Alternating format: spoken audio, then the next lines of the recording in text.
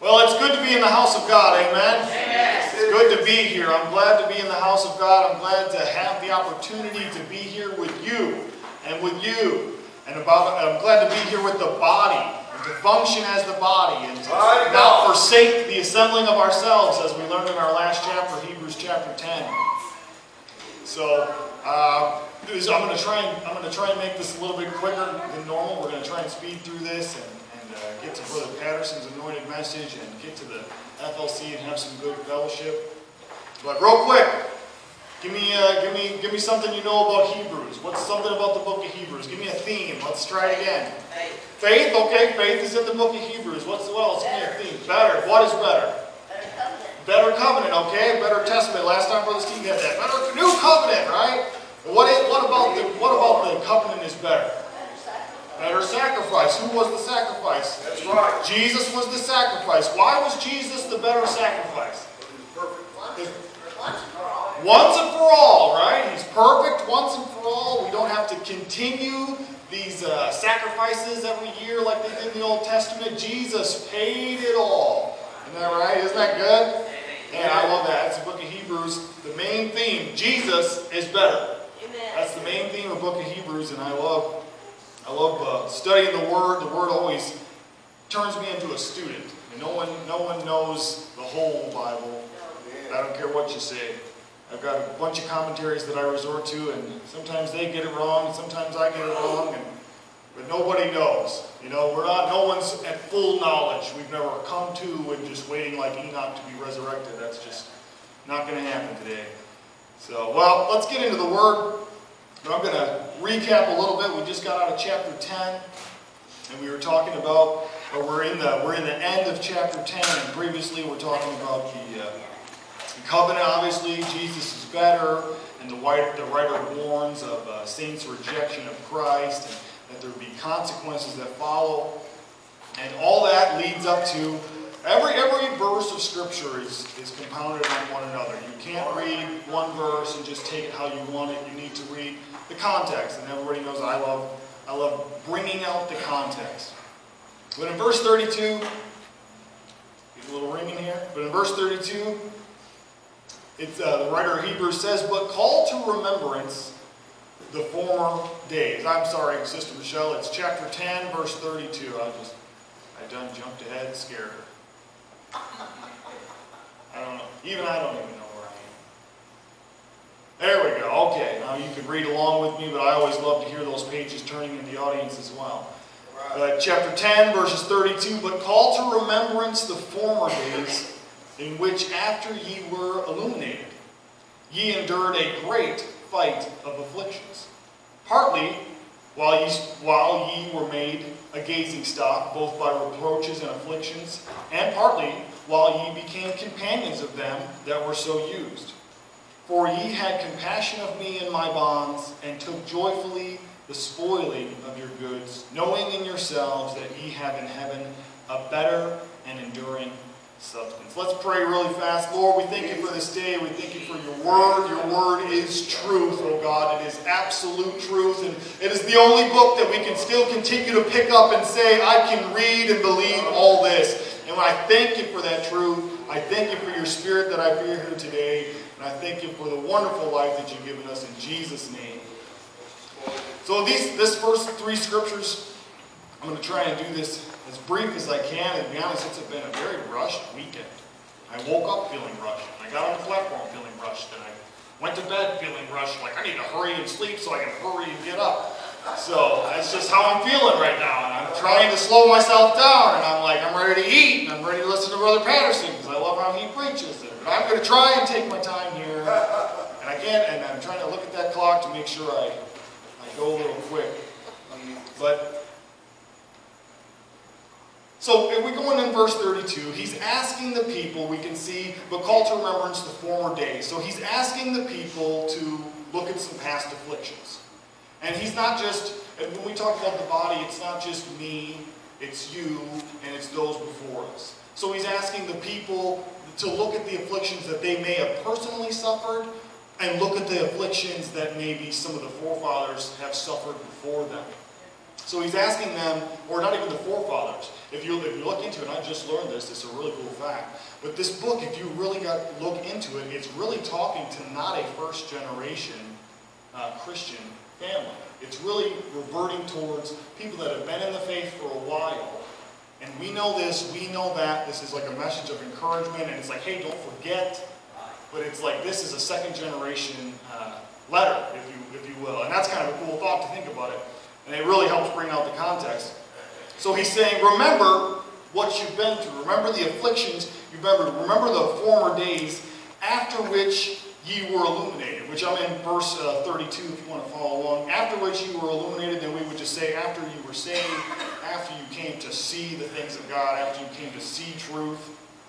Ye endured a great fight of affliction. Once again, he's talking about the personal experience, but probably some grandmas and some grandpas that endured it before them. And we all know that Christianity went through some great trials and some great persecution. And I'm going to touch on that a little bit, but not a whole lot because it's very heavy. Verse 33, partly while you were made a gazing stock, both by reproaches, partly while you were made a public spectacle. People were looking at you, and you were made a public spectacle. You were publicly made fun of. You were publicly persecuted. That's kind of what that's referring to. By both reproaches and affliction, and partly while you became companions of them that were so used. So, guilty by association is what that's saying. Peter denied Christ 3 times. He was nervous about being guilty by association. And so that's all he's referring to there is, sometimes you suffered it because of who you were, and sometimes you suffered it because of who you were with. That's right. And that's how the body's supposed to function, folks.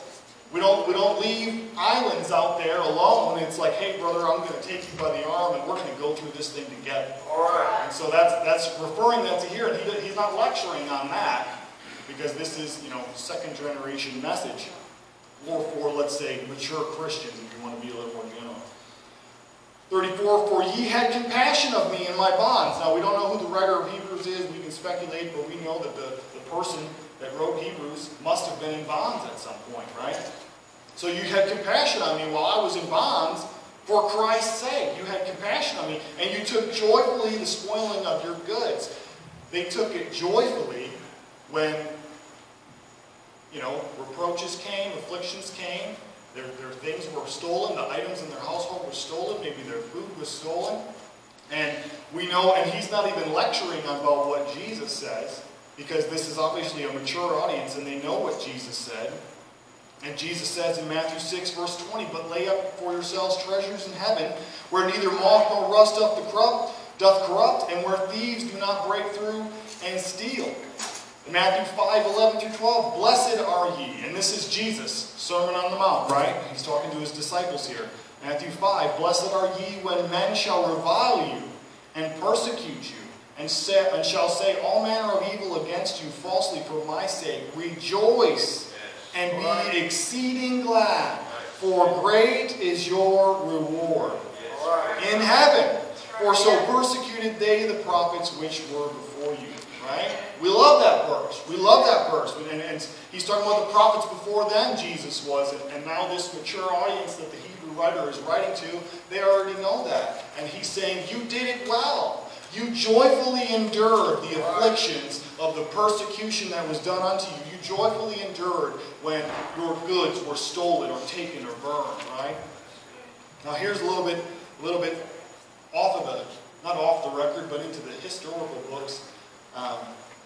So we know that the book of Hebrews was written somewhere in between 49 AD to like mid-60s AD. And most lean towards mid-60s. And after reading multiple points of view, I'll say I lean towards the mid-60s. Okay? And I might not be right. And that doesn't really matter. But what I want to share with you, and now this is heavy, and I don't want to share it with you lightly, but we've all suffered, and this is something I'm real passionate about, so I'm going to try and get over it real fast. We've all suffered a little bit of persecution as a Christian. We all have. I was just talking to my sister about some of the persecution that I dealt with in high school, and probably she dealt with as well. And so we all have dealt with a little bit of persecution. But if you consider the ones that went before us, if you consider, who was it, Peter, crucified upside down. If you consider James, who was pushed off the top of a wall of a high building and then was stoned to death because he still didn't die. If you consider the people before us, we're kind of a moderate Christian. We're a little bit blessed here in this country. We're a little bit blessed for those that paved the way. And this is what was happening. I'm taking this out of Fox's Book of Martyrs. This was what was happening to the Christians that were in 50 AD to 65 AD to 70 AD. This is what was happening under Emperor Nero of the Roman government, Emperor Nero. And I'm just going to read this. Nero was the 6th emperor of Rome and reigned for 15 years. He was a paradox, a man of great creativity combined with a vicious temper and extreme cruelty. It is said by many that it was Nero who ordered Rome to be burned and then blamed it on the Christians. If you study Roman history, Rome did burn for 9 days, and he blamed it on the Christians to turn the wrath of Roman citizens away from his help. Others say he was not in Rome when it burned. Whichever way it was, Christians were blamed for the fire that lasted 9 days, and during which the hunt for Christians increased and became a dreadful persecution that lasted for the rest of Nero's reign. Take in mind, this is only one emperor. Many emperors did this afterwards. The barbarous acts against the Christian were worse than any had previously endured, especially those committed by Nero. Only a Satan-inspired imagination could have conceived them.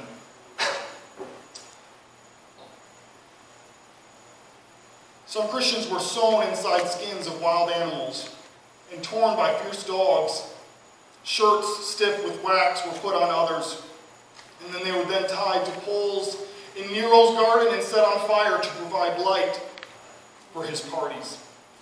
This cruel persecution spread throughout the Roman Empire, but it only succeeded in strengthening the spirit of Christianity rather than killing. We've all suffered a little bit of persecution. We've all suffered just a little bit. But compared to the Christians who started it, compared to the apostles, we'd look at Paul. If he came and walked down the streets of our town today, we'd say, man, that's a radical. But we call ourselves apostolic because we believe and we sort of supposedly act like the apostles do. But when we read their stories, man, we seem a little bit moderate. Yeah. And if we began to act like Peter and Paul did when they marched the streets of Rome and Jerusalem, people would look at us and then, man, you're a radical. But I see no other call in the Bible. I don't see a call for a moderate Christian. I see a call for a radical. And I was talking with my wife and my sister yesterday about Christians being hunted by the Chinese Communist Party today. And that it still goes on, but we sit here in blessing in America. That's right. We sit here blessed, so blessed. And I don't mean that to take a jab or take a stab at anybody, but I mean that as a reminder that to thank God for the blessings and that the easy way that we are here has been paved for us over and over and over again. That's the only reason I bring that up, is because sometimes a little bit of clarity and a reality check will go a long way and get you on your knees and say, woe is me, Lord, I don't deserve the grace and the mercy that you bestowed upon me. Help me to be a radical. That's a strong, strong message, but it's something that weighs pretty heavy on me. And so we know that Governor Nero was in charge during the time of the writing of Hebrews, and we know that either these people or the people before them went through that kind of persecution. So when the writer of Hebrews says, call to remember the former days of the afflictions that you may have suffered, that's a little bit of what he might have been talking about. And that's heavy, but I want to bring that to everyone's attention to get some context, get a little bit of clarity where we're at in the history books. He goes on to say, verse 35, cast not away therefore your confidence, which has great recompense. of reward. We're at 10:35. Don't lose confidence in the promises, he's saying. Somebody went before you and look what they suffered. Look what you're suffering. Don't lose your confidence. It's not all for nothing. All right. That's what he's getting at. Cast not away, therefore, your confidence, which has great recompense of reward. It's not all for nothing. There is a reward. This life is but a vapor. Verse 36, for ye have need of patience, that after ye have done the will of God, ye might receive the promise. I'm going to break this down a little bit. That ye have need of patience. In other words, for that could be endurance. Or you could say patient endurance. Because, and I don't want to go into this too deep because this is something else I'm really passionate about. I'm just kind of skipping over a couple things. But ye have need of patience, comma, that, comma, after ye have done the will of God. So we could say, what is the will of God? Right? You need patience, you need endurance, that after you've done the will of God. The will of God is what? One or two deeds you did, yesterday. Man, I helped. Some grandma, she tipped her shopping cart over at Walmart, and boy, the Lord just told me I gotta help her pick up that frozen pizza before it thaws out on that hot cement. That was the will of the Lord.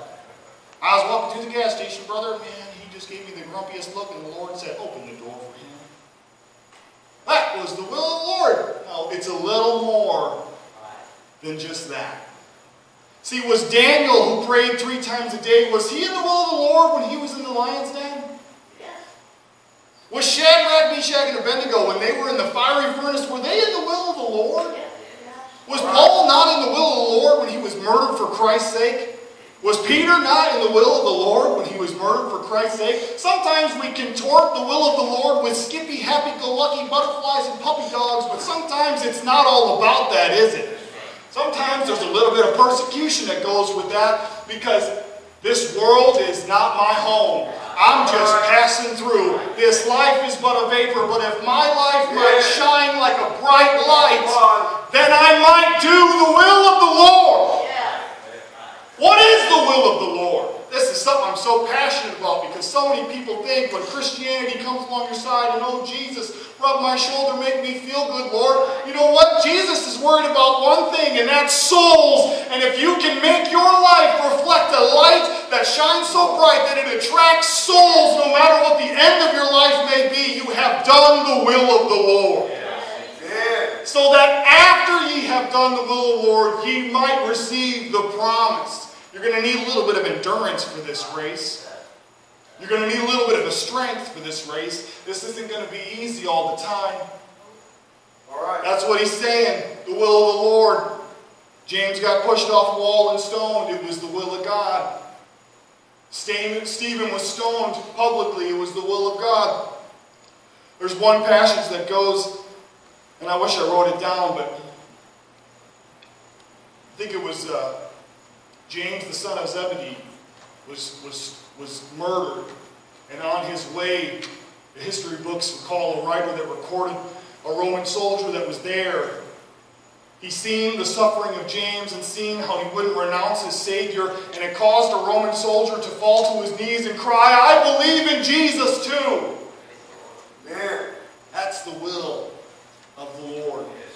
This life is but a vapor, but I have an eternity focus. So we're going to need some endurance and we're going to need some patience to run this race.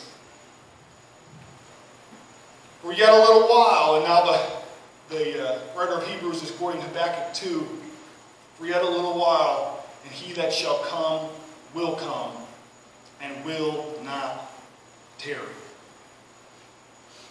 And we know that. We believe it. That's the faith that we have. That's the hope that we have. That's the promises we lean on. Psalm 119, 89 through 91. Forever, O Lord, thy word is settled in heaven. Thy faithfulness is unto all generations. Thou hast established the earth, and it abideth.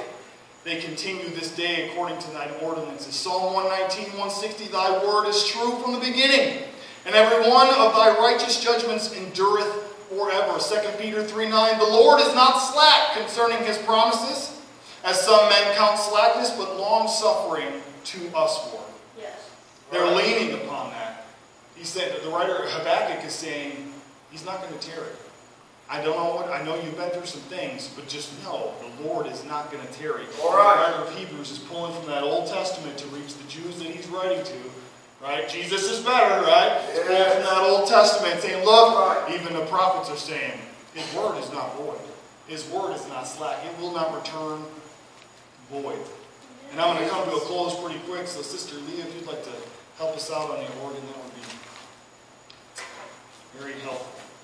Verse 38, now the just shall live by faith, but if any man draw back, my soul shall have no pleasure in him. I'll give you a spoiler alert. Next time we teach in Hebrews, we'll be on chapter 11. And the writer of Hebrews kind of goes through I love what this commentary said. He kind of goes off the honor roll of faith. Chapter 11, he brings up Abel. He brings up Cain. Look, I don't want to misquote this man. Abel, thank you very much. So he brings up Abel, he brings up Noah, he brings up Moses, he brings up Abraham, he brings up all the forefathers before us, the honor roll of faith. And so it's now the just shall live by faith. And later in chapter 11 he reflects on those that have shown great amounts of faith. So the just shall live by faith, but if any man draw back, my soul shall have no pleasure in him. And that's just simply saying, the just will live by faith, but if your brother falls, you don't go, oh man, I got one on now. Oh, he left the guitar spot over me. Oh man, this is my opportunity. So-and-so fell, they left the church. I can get on that bass guitar and pastor's finally going to let me play. No. We don't take pleasure in those that have drawn back. We don't take pleasure in those that have fallen away. That's not what this is. This is a race, but this is a race that we run and grab as many people as we can with us as we head towards that finish line. This isn't the selfish kind of race. And that's what he's saying. We don't take pleasure in those that have fallen behind, those that have been persecuted and just couldn't take it anymore. We don't take pleasure. We take pain in that. And we take them before prayer. We pray against the devil in their life. We pray that God's will be done. This isn't a race that's won through selfishness. This is a race that's won with open arms, grabbing as many that we can as we go. That's what he's talking about. It's not. We don't take pleasure in the drawbacks. Verse 39. It's fun preaching good verses. Amen. Last week I didn't preach very fun verses. It was hard to end on a good note. But 39, but we are not of them who draw back unto perdition. We are not of them who draw back unto destruction. That's not us. He's talking to a mature audience. He's not talking to somebody that just now started coming. He's talking to somebody that's been there a while. We're not them. We're strong in the faith, and we're not going to fall to destruction of our souls, to perdition. That's not us. But of them that believe to the saving of the soul. Let me read that again. But we are not of them who draw back unto perdition or destruction, but we are of them that believe to the saving of the soul. Praise God. That's who we're of. That's who we're of. So call to remembrance some of your afflictions that you might have gone to and gone through, and call to remembrance that the persecution of the Christians has been like, I could pull this book out. Fox's Book of Martyrs does a great job recording many of the murders and the crucifyings of Christians through I think he covers about 2,000 years in there. It's just, he all the way up to recent events, things in China, things overseas, all the way up. Remember that. Call to remembrance your former days.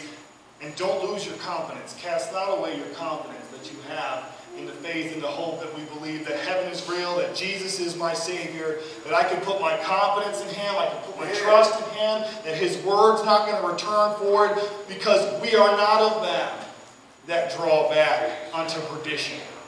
We are not of them, but we believe to the saving of the soul. Let's all stand and let's pray. I'm going to close and move on to our next part of our service. But Lord, I thank you for this opportunity to be here. I thank you for the promises that you have. I thank you for the redemption that you've given us through Jesus sacrificing on the cross, Lord. We thank you for that you paved that way for us. We thank you for your grace and your mercy that we get every day and we no longer deserve and have never having deserved. Lord, we thank you for all these opportunities, and we thank you for those that have gone before us, those that have paved the way, those that have fought the wars for freedom so that we can sit in our church and be blessed with no persecution, no affliction, no fight to be had. We just get up and we come to church and we freely worship you, Lord. And I thank you for that opportunity. And I pray that that opportunity would always be here. In the name of Jesus, I pray. Hallelujah. Clap your hands before the Lord. Thank you, Lord.